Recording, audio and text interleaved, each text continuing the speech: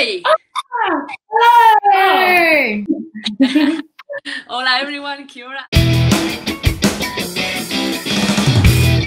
Welcome everyone to the Inside Sevens series. We have Pat here from the Spain Women's Sevens team. Pat, can you please give us a little background about you, your family, where in Spain you come from, and yeah, just tell us a little bit about yourself. I'm from Madrid, basically in El Escorial, so it's quite 1 hour from the city center, which is on the mountains. All my family is from here, so lucky that all my family and everything, we are all safe. Like some of us, some of my cousins, they had the virus, but they are all right, all recovery, so that's pretty good. But in Spain, the situation is actually very, very hard, as you know, so yeah. I guess in terms of lockdown, how has it been for you? What are some of your highlights? What has been challenging?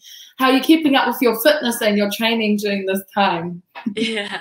Well, you know, on the beginning, like I even could like have a little bit of rest, like all the rhythm went down with you know, the compromise event. So at the beginning it was a little bit like, okay, like little bit of rest is gonna be good for a couple of days, but then it was a couple of weeks and even months. It wasn't funny at all, you know, like yeah, in terms of preparation, that was we were lucky, like we had our strength and conditioning coaches send us through different individually sized program, not just like to train at home, you know, but also like with the material that you have. But yeah, so have been really hard, but yeah, now last couple of weeks, 2-3 weeks, we can already go out and train. Even the high performance athletes, we can go out any time during the day to do our job, which is training. And they are opening some facilities, some fields, and everything. So from the last 2-3 couple of weeks, it has been way better. That's good to hear. Yeah, I heard it's quite bad over there, so I'm glad you're heading in the right direction.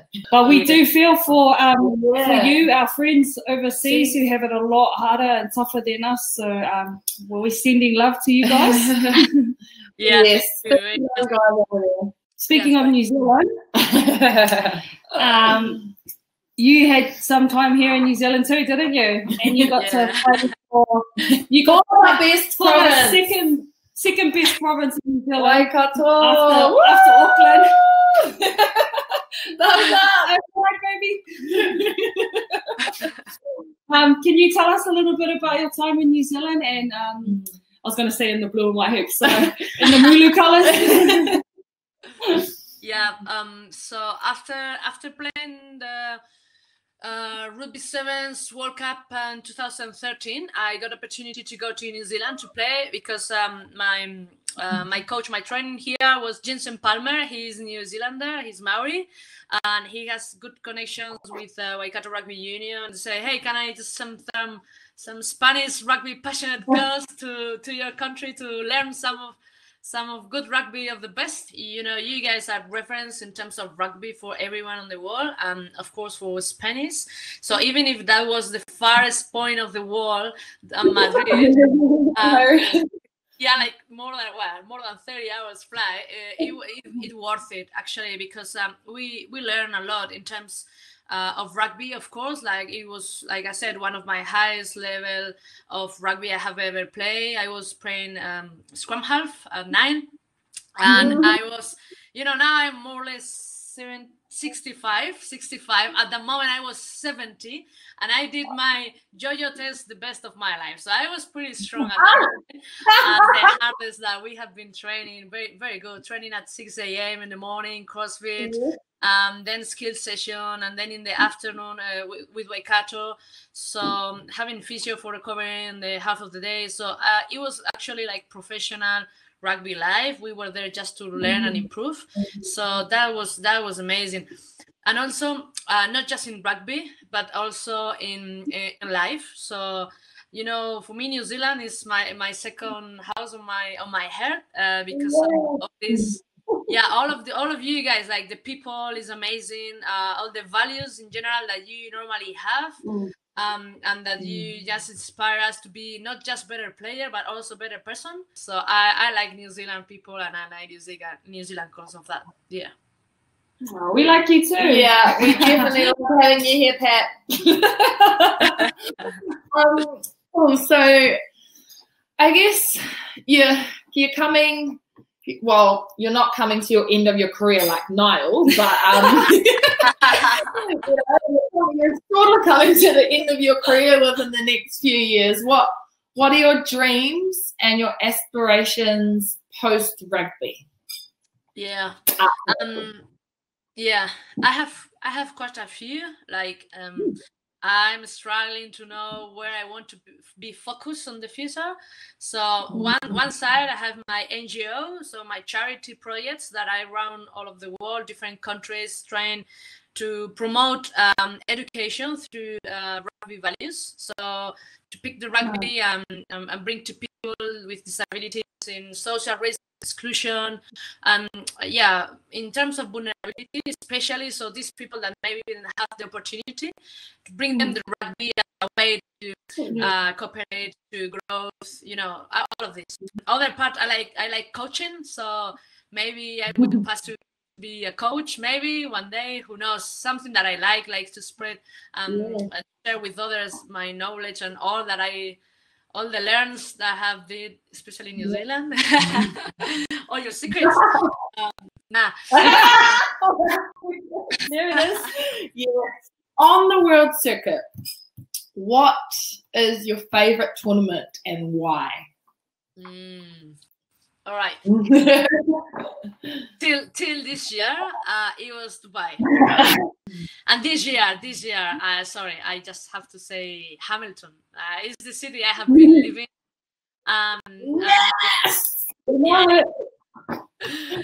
So for me to go there and run out this field again one more time. Okay, next question.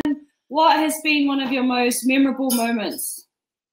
Yeah, I would say one. It was in 2016 that we qualified for Olympics. Looking back and say, I have been working and fighting with this team for 6 years to achieve this qualification, and now I'm going to sleep and I have my smile on the face, and that we are gonna go to the Olympics. So that was great. Cool. What about, I think, I wasn't in the team at the time, I don't think, but did you beat New Zealand one time? Is that correct? I think 2015, I think maybe. I'm not sure about the date. Yeah. It doesn't matter. I remember perfectly because you guys, like Black Ferns, you have been beating every team from the last, I don't know if it was more than 100 games, like more than that season. Like you didn't lose even one game, and that was Spain at that moment that we didn't have anything to lose and a lot of things to do in our career. And we did our best game. And I don't remember, we beat you guys. And for Spain, that was a party. Like that was amazing. All the media and everything. Because for us it means a lot, but it's just something to remember because you guys are the best. Hopefully it doesn't need to be that much party next time, eh? Cool. Oh, that's so cool to hear, Pat. Well, we're gonna move on, and this is the fun part. We're gonna get an insight into your team a little bit here. So it's about your teammates. Don't be shy. Tell the truth. You can tell the truth. Be honest here. That's going to have consequences on my country, girls. Sweet. So question number 1. Who in the team takes the longest to get ready?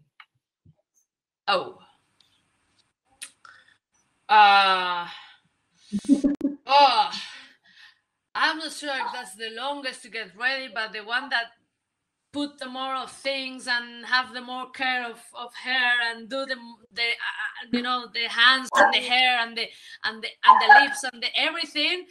That's Amaya for sure. Amaya or her sister, Ervina sisters, they put everything, you know, like, you know, here on the hands, everything, but they are always perfect to play. So yeah, Ervina sisters. Cool. I love it too. All right, question number 2.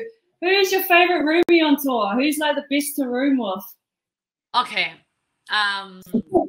One. Maybe Maria Garcia, which is one of the youngest, you know, one of the youngest of the team. But she's so respectful in terms of she has her rhythm and I have my rhythm, but we love a lot each other, and she's not, you know, like, oh, don't be noisy, oh, don't do that, nah, she just respect your side and I respect her side, and we love each other a lot, so I'm there for her always that she wants to, and the same direction, another direction. So yeah, I would say her, one a rookie cutie girl. Yeah. Did you hear that? Yeah. Sure, others respect. Okay, question number 3. On the flip side, who's the worst roomie on tour? What are some bad habits they have? Is there any?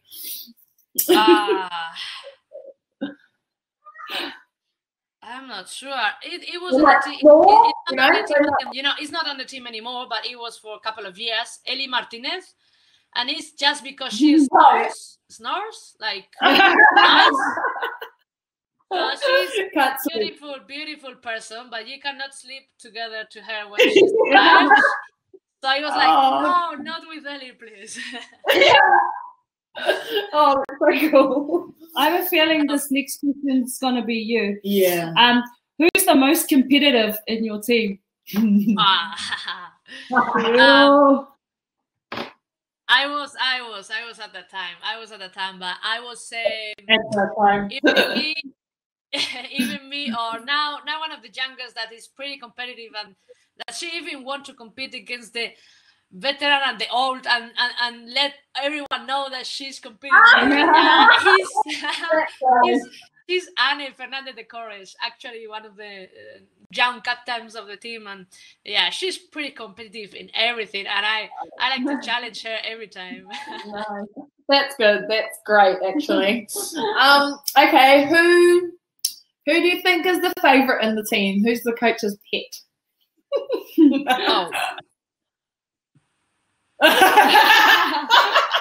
It's a tough one. Depends.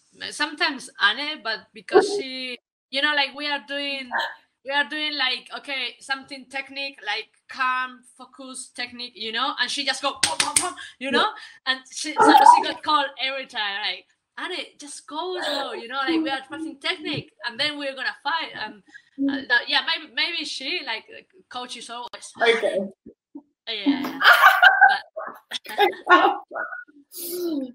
Okay. Do you go cafes lots with your team? Coffees? Yeah. Coffee, yeah. Cafe, yeah. When you go, who's the one who always forgets their wallet? No money.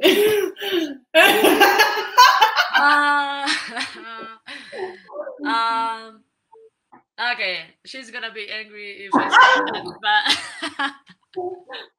nah, say it.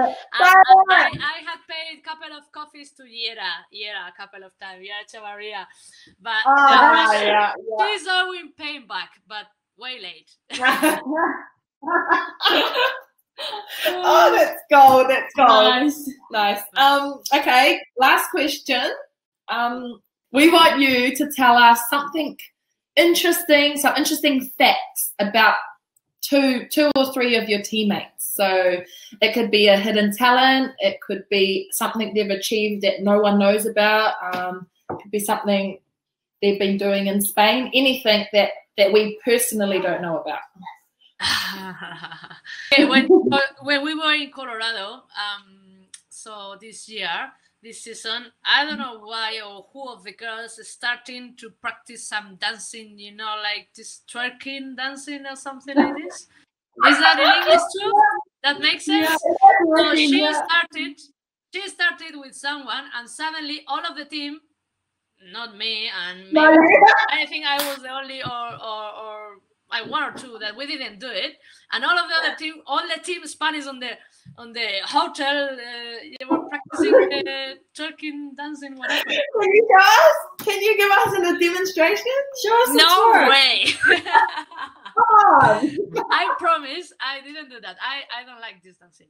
And suddenly the head coach of Russia, you know that they are quite a little bit more straight, like, you know, come out of his room, and I watch all the girls doing it in the middle of the house. That was embarrassing. Yeah. Good work, Spanish girls. We love that. So good, so Whatever. good. Yeah, and then amazing. yeah, something maybe, you know, it's not funny, but I think it's cute and it's good for inspirational for all the other women's in sport athletes. Is that Barbara Pla, our captain, one of our captains. She's a mother of, well, as you, but in Spain this is nothing. This is not very common at all. You know, so she's mother. She has 3 babies. And playing and still keeps playing. So I think this is something very inspirational and good for women in sport, especially in Spain, that it is a lot of handicap and a lot of, you know, difficulties, even more to play sport high performance when you are a mother. Because here we do it very late, and this is something, very bureaucratic and all of the other problems that don't have a lot of support. So that's something good. Sweet. Well, that's us. We can wrap it up now. Thanks everyone for watching the Inside Seven series with Pat from Spain here. We hope you enjoyed it and learnt a little bit about our mate. We love her. We love that she loves New Zealand too, and we hope one day she'll be back here coaching, maybe Playing for Auckland. Thank you guys, that was amazing. A lot of funny time, and yeah, stay safe and see you soon. Hopefully. Yeah. Stay well. Thanks, Pat.